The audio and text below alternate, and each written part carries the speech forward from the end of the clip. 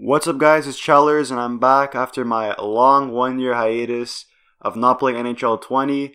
I am back to doing YouTube. The reason I didn't do NHL 20 was because I really wasn't liking franchise mode. The whole coaching system was not for me at the start, and then around midway through the year I started to give franchise mode a chance, and after a while I decided to get used to it, and I actually had the hang of using coaches, stuff like that. At first I found it really weird, but now I actually enjoy using coaches, and that's why I'm doing NHL 21 franchise mode. I have not given up on this YouTube channel. I will keep it going, hopefully for the rest of NHL 21, depending on how you guys like it. Now, before we get started, I'm going to say that, NHL 20, I really wasn't interested in the whole game as in general. I mean, I was kind of found that it was dying. Be a Pro didn't get any improvements. Franchise mode, the whole coaches thing, I wasn't a fan of at the start. And World of Chell, it kind of seemed boring at first. It was the same as the NHL 19. So this year I'm going to give it a try. I mean, I'm even going to be doing a Be a Pro career mode because they did a lot of new things for it. But for now, we'll start off with franchise mode. So yeah, the team I'll be going with, since if you watched NHL 19 for all the way back from there, one of my subscribers, I did do Boston as my most recent team, and since they're an Eastern team, I like to do an Eastern-Western switch every time I do a new franchise mode. So I'm going to be taking a Western team. So before we get into which team I will be doing, I have realized that looking at my past two franchise modes, I did end up choosing Vancouver, who was a team that was leaving their rebuild, getting ready to get some success. The future was about to become now. They had players like Pedersen, Besser, Horvat, and Hughes already in the team, as well as Demko. Can't forget about Demko. And for Boston, I ended up doing, I made them be that team that kind of win the cup right away, going maybe through a little bit of a retool, and then make them start winning the cup soon after. So now for now, I want a team that's going to be in that sort of, and I'm sorry for the fan base that if you're watching this video, but I'm going for a team that's more in the mediocre sense, and that's more they're good enough to not be a top 10 pick in the draft, but they're not good enough to be able to consider themselves as a real contender. So a team that's like that in the West, there's two that really came to mind. The first one I was thinking of doing was the Minnesota Wild. So to you Minnesota Wild fans, yeah, I'm not going to be doing you this year, maybe next year. But the one that I really want to do, because they have some players, but they don't really have the full team, and there's an interesting situation that happened in the offseason with them, is the Arizona Coyotes. Now, a lot of you may know the whole scandal that happened with them, testing their players, the combine or something like that, last year, which resulted to them losing their first round pick. And another thing that had happened with them this year is Ekman Larson wanted to get traded to two teams, Boston and Vancouver. So I'm going to try doing what the GM couldn't of Arizona, and I'm going to be moving Ekman Larson. So to you fans that love Ekman Larson, he will be leaving the club. I mean, I'll try, and it will be to either Boston or Vancouver. I will be keeping his wish. So yeah, we'll get that started right now. So we'll go to the rules and settings right now. And for now, I like to start with no injuries. I like my franchise mode with no injuries. But if you guys want me to put injuries, I don't mind doing it. It's more because it's really a hassle because I can't really find the right settings to do it. Waivers, we'll keep waivers on. Fog of War, I really hate Fog of War, so I'll leave that off. Trade difficulty will stay on medium. Scouting will be auto. That's it for that. In terms of sim engine scoring, I will be leaving on medium. The same with the shot generator, which is a new thing they added. So basically, 25 franchise mode length. We'll be playing only 10 years though. We won't be playing any games. It'll be a full simulation franchise mode like I've usually done. We'll be keeping salary cap on, and we'll be taking control of the Arizona Coyotes. So if you guys have watched my videos in the past, you know that the first episode of every GM mode that I do, or franchise mode that I do, is going to be a roster recap sort of. I'll be looking at what the team has to offer in terms of players, prospects, draft picks, and I will be analyzing what their future is, what their short-term and long-term future is, and my goals for the team are. So starting off, let's go, here we go. The loading is going to end. There you go. So as you can see, Oliver Ekman Larson is our highest rated player, and I will be trying to move him out because those were his wishes. Now we will go quickly to the view contracts, and we'll look at the main roster of the Arizona Coyotes. So, looking at their forwards, they have some pretty good players. They have Phil Kessel, who's an 85 rated, but he's 32 years old. So, he's definitely like, he's a first liner. He has really good stats. But I will look into maybe moving him out, if not this year, maybe next year. He has 2 years left on his contract. I definitely want to get a bit of value for him because I don't really see us being a winning team right now. But we'll keep looking. Clayton Keller is basically our offensive jewel, medium elite potential. He's a 84 overall, second line forward is what he's listed as. And he can play center and left wing, so that's really good. 73 faceoffs, so he's more suited for a left winger. So yeah, that's good for now. Christian Dvorak, medium top 6 forward at 83-24. Same with Nick Schmaltz, 83 overall, 24 years old. Schmaltz is a pretty big contract, but I think if I could find the right coach and the right system for him, he might be able to improve a lot and be worth that contract. Stepan has 1 year left at 83 overall, 30 years old. He wants an extension. I'll look at that after. Connor Garland, another little guy, 82 overall, 24 years old. He's a RFA next year, so that's interesting. Krause, 79 at 23 years old. Looks like he's not going to grow into anything great. Barrett Hayton, 20 years old, 79. That's not bad. Pitlick. So we have any other good guys over here. Nothing really interesting in terms of the forwards. Now defense, here is Oliver Ekman-Larsson. Now here is a guy, 8.2 million. We do want to move him out. Well, the team wants to move him out. I don't really want to, but I will be respecting his wishes in real life by moving him to either Boston or Vancouver. So 87 overall. I mean, he's a great player, good in every aspect of his stats. But he has a long contract. How many years is that? Let me go back. 1, 2, 3, 4, 5, 6, 7. 7 years. Was that right? Did I miscount? 7 years and he's 29 years old. That's a pretty big contract at 8.25 million as well.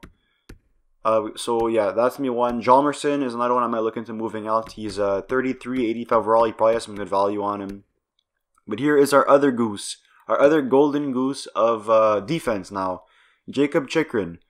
83 overall, 22 years old, medium elite potential. Another one like Clayton Keller. So those are our building blocks right there. Keller and Chikrin. So that's an important thing to look at. Goligoski, again, he has 1 year left on his contract. A lot of guys have 1 year left in their contract. That's really good. Demers.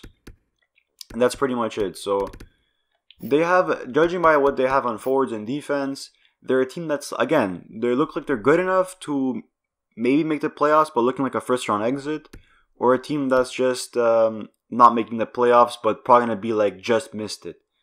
So we gotta really give them an identity right here, and I'm looking more towards a sort of rebuild. All right, try and finish maybe as a top 10 pick.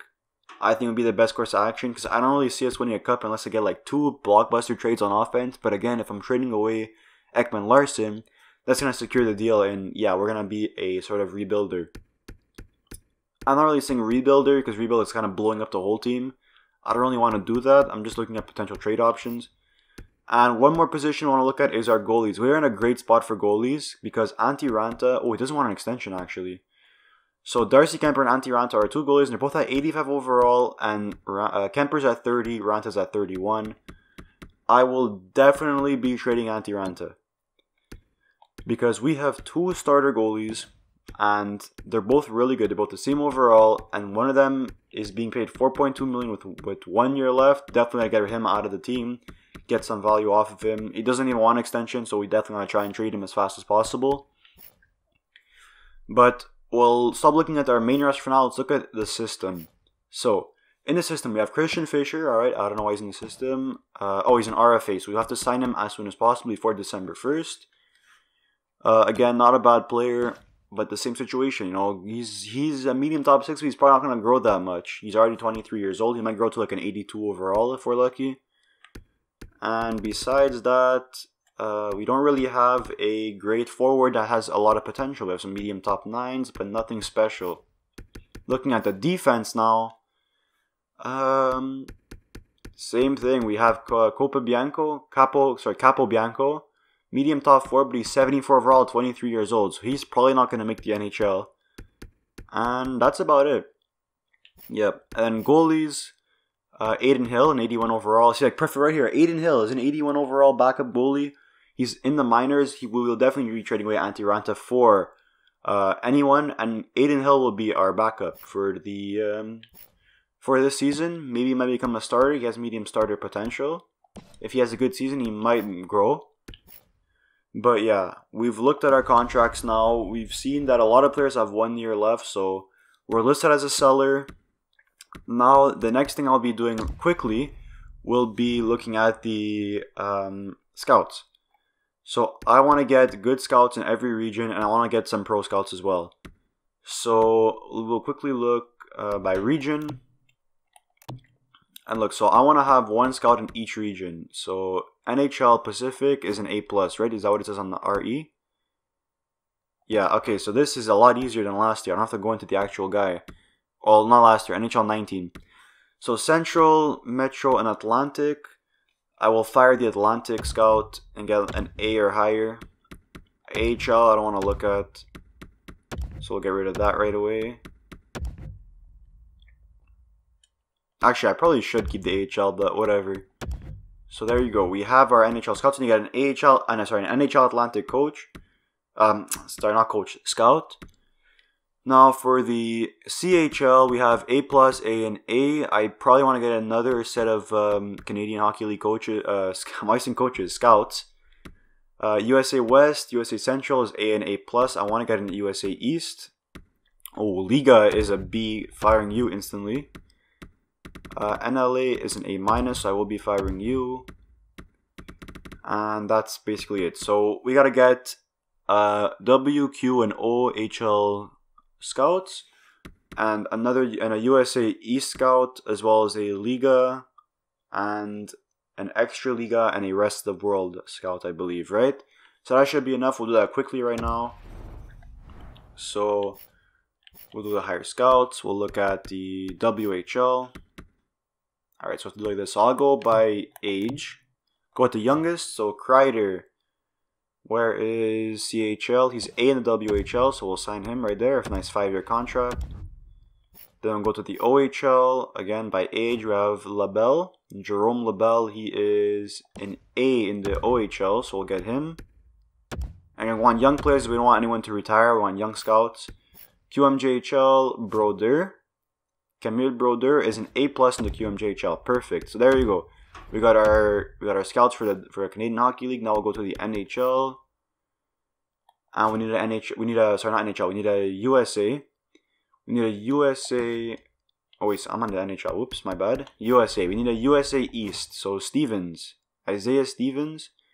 He's a B- in the East. Clemenson, A+ in the East. Perfect. So we got our USA and we got our Q.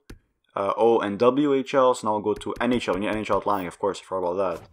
So Nurmi, Anika Nurmi is an NHL Atlantic A. Perfect. That's what we need. So there you go. We got you. Europe, we wanted an extra liga, right? What else was there in Europe? Yeah, extra liga. So you're an A, so we'll get you. Cameron Lees. Nordic, and we need a liga. Whereas Nordic Liga is A-, no thank you. We need A or higher. A+, perfect. So Marie Taticek, is that her name? So we got a female scout in the team, beautiful. And we need a rest of the world. So go to Russia. Rest of the world A+. So Dadanov, Mikhail Dadanov, welcome to the organization. We gave them their contracts. Now in terms of coaches, we have DuPont. He's an A- coach. But for now, we'll leave him, I think. I'm not really looking into one. I want to try and get the right coaches for Clayton Keller. So quickly go to outlines, and we'll look at what Clayton Keller likes. So he, head coach can help. No, I want to keep the head coach off. So Clayton Keller, oh wow, he hates the first line. Yeah, he really hates the first line. So if we want Clayton Keller to work, and we want to keep him in the organization, we gotta trade away. It's not trade away, sorry. We can't trade him. I'm not trading him at all. We gotta fire the coach and find a coach that likes his preferences of carry, shoot, balanced, and don't block as his preferred strategies.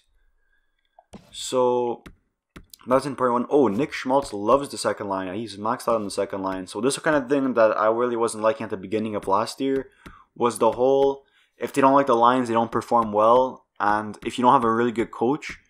So, like, let's say let's say you have a good coach, but your players don't like the first line, they're not going to perform well. But then if you have a coach that matches the first line perfectly, but he's not a high-rated coach, and the team won't perform well. So it's really hard to find the right coach for the team, which I guess is kind of like in real life. Like looking at Stepan does like the first line. Keller hates the first line, and Kessel hates the first line as well. And he's at what? Carry, shoot, balance. Keller is carry, shoot, balance, don't block. So they're kind of similar. Besides the last set was balance for the block, don't block. Keller was don't block, and Kessel was balanced. So if we could find a similar coach, a coach that has their playstyles, we can get a pretty good boost to those guys. So Kessel could stay in the team for this year to get a bit of success for Keller, make him be better. But yeah, looking at that, Ekman Larsson will be leaving the team for sure. And yeah, Chychrun. Oh, here you go, Chychrun. Does Chychrun like the first pairing? He likes... what the hell? Balanced? What? Why is it showing offensive stats? Okay, so... Interesting. I don't really know what Chychrun likes, but I could sort of play a matching game by looking at what the coach likes and his hold pinch and what he doesn't like. So by looking at this, I could assume that he's either a hold pinch and he's either a cycle shoot. He's not a balance because balance is the yellow icon, which is this, right? So like Jason Demers is most likely a balance guy, whereas Chychrun is probably an opposite. I really don't know, but he's either hold line or pinch, or he's cycle or shoot for his bias and preference. So I could look at that easily, and I could find the right guy that likes defense for that. Goalies again, yeah, scratched, yeah. So looking at the team, I mean, again, look, if you were to take out like the fourth line and move every line down, so Keller, Kessel, and Stepan on the second line, and so on, and you would have an actual first line, this would be a really good team. But the thing is, we don't have a first line. Like, looking at this team right now, unless Keller develops into like an 88, 89 overall, we do not have a first line. And the same with defense. I mean, Ekman Larsson is leaving, so we have Hjalmarsson and Chychrun manning our top pairing, which is not great, unless I could get the coach to really enjoy the coach's style. But yeah, for now, we'll leave that aside. Is there anything else I want to look at? Again, coaching. We'll do coaching next episode, but I'll look at the coaching right now and decide what the preferences were for Dupont on his defensive and his also his first line strategy. So Kessel and Keller both did not like his strategy, which is behind the net. Now, I believe it's either balanced behind the net or... Oh wait, this is interesting. Hold line pinch and is balanced for defensive pair. Oh no, that was green, right? Yeah, so that means that Chychrun is a balanced for hold line pinch, and he's a shoot for his second one because he was red, so he's definitely not balanced on his second one. So we need a balanced shoot as a defensive pair one for our coach. And we'll go back to the first line, to the edit lines, and we'll look to see if Keller likes the strategy of overload or crash the net. Because I believe those are the only strategies there. Right? There's 3 strategies or there's 4? I think there's 3. So Keller likes overload. Okay, and Kessel also likes overload. Okay, so we're going to need a guy that has overload offensive strategy with carry, shoot, balance, or carry, shoot, balance, don't block. If we get a coach like that, that's basically like a B coach, we can get some success at that first line. And that's our goal for right now. So that's done. We looked at our contracts. Also, one thing that I really don't like about starting a GM mode right away is why there's a lot of free agents. Now, I'm not going to be touching RFAs. That's 100%. Because it's kind of not fair. I really don't want to offer sheet because... You know, in real life, nothing's really been made yet, and an offer sheet hasn't been made. And UFA's Hoffman still hasn't been signed, and Dustin Byfuglien is still in the team. Interesting. He's still in the league. But I think he in real life retired, so I'm not going to be going for him as well. But yeah, all these free agents, like these really good ones like Hoffman, Granlund, Chara, Vatanen, Galchenyuk, a lot of these guys I probably won't be going for. Maybe a depth one like Like Thornton hasn't even been signed by Toronto. Sam Thornton has been signed by them. But these guys may be like the 81s, the 80s. I may say, okay, I'll sign them if I need depth. But for now, I won't be signing them or listed as a seller. Again, I already went over that. And I think that's it. We'll look at the draft class as well. See who's available for drafting. So let's look. And the first overall pick to start the season is considered Atu Rati. We don't know anything about him. We'll do the scouting after. I'll be scouted for him. But he looked at the first overall pick of this year. I don't really know if he's the actual first round pick in real life. Because all these guys don't really have faces besides Trevor Wong and Ratty have faces. So are they the first, second pick projected? I have no idea. I really wasn't paying attention to the 2021 draft class in real life. But yeah, so Ratty is an interesting pick. I don't know what he is, but he could be a good choice. If we end up tanking, we got lucky, we got a Ratty, that could be really good for us. But for now, I think we've covered everything, right? We looked at our team. We looked at our players, looked at our contracts, we looked at our lines, our coaches, we got some scouts. Yeah, that's pretty much it, right? Yeah, okay. So I'll end the episode here. Again, this is an episode where we don't do anything, we don't make any moves, we just did an overlook over the team, looked at what we wanted to be, and oh yeah, sorry, I have to discuss what our future is. So looking at our team, we'll be trading away Ekman Larsson, which is a huge thing. So for this season, I am not aiming to make the playoffs. That is 100% certain. I do not think that we are a team that's capable of making the playoffs. And if we do make the playoffs by fluke, we will not go far. At least we're not expected to go far. Of course, anything could happen. A simulation engine is interesting. I have not used it this year. Well, I have not done it this year. So I don't really know how it works. But on paper, we are a team that's looking like, again, probably going to be between 7 to 15 as our draft pick. So maybe with Ekman Larsson, if we trade him out, maybe we might go lower. Hopefully at a top 5 picks that I'm aiming for this year. But again, we never know. We're going to wait and see until the season starts, which will be next episode. So I think I'll end the episode here. I think we really discovered everything. I even talked about the future now. So yeah, we'll end it here. I hope you guys enjoyed the video. Remember to subscribe and like for some more content. I will be trying to upload some more. And I'm happy to start doing YouTube again. So I'll see you guys soon.